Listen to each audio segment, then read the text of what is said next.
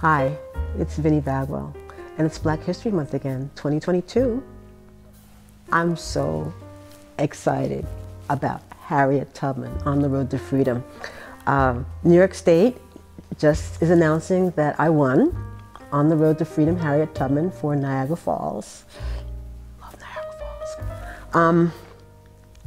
It's going to be her 200th birthday this year, so Harriet Tubman, this is all you're going to hear about from me all year. Yesterday is for Irvington. We're just coming into the home stretch of the creation of the sculpture you guys have been watching, I hope. And so very excited. It came out really wonderful. I'm excited for them. We're going to dedicate that on Juneteenth, so save the date. Boise, Idaho is Irma Heyman.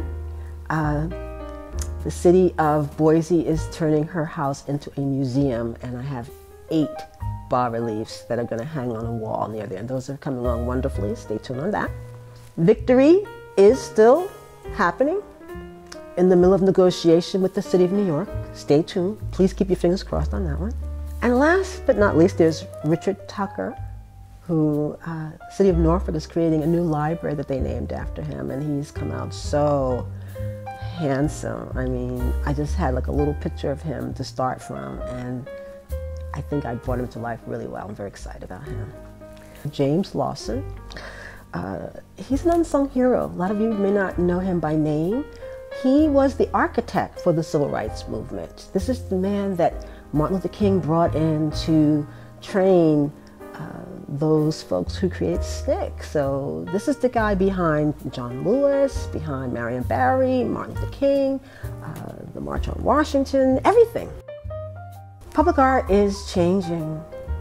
I can see it all the time now. You know, the kinds of things that the calls are asking for, the fact that now there's a little clause that says special attention given to women and people of color. That's really important because we're looking to diversify art in public places, and I'm just really excited to be in the mix. So stay tuned for Black History Month 2022, 365, 24/7.